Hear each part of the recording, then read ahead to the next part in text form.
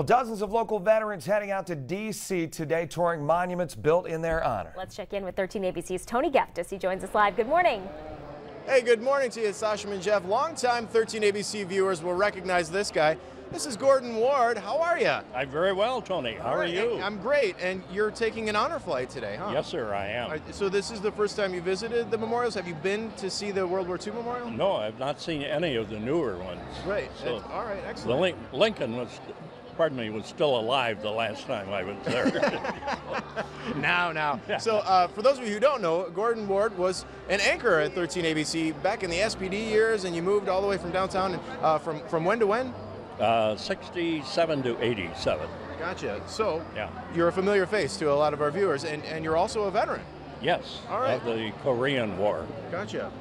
So what are you looking forward to most about today? Well, I think for me, seeing the Korean Memorial, all of them are important, but obviously each of us who was in the service is going to look for the one that represents our particular era. Right. I was 4F during World War II and then got healed and was drafted in the Korean War, so there's an overlap. World War II obviously is very important also. Right.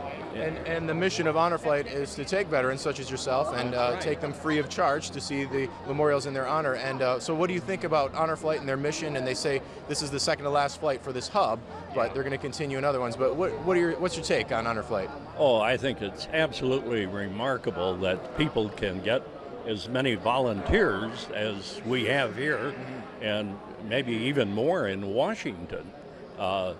People volunteering to do it and raising the money for it.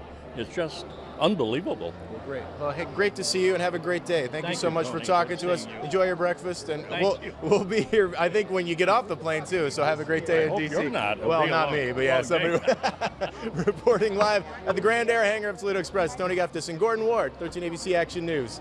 He meant that affectionately. Yes, of course.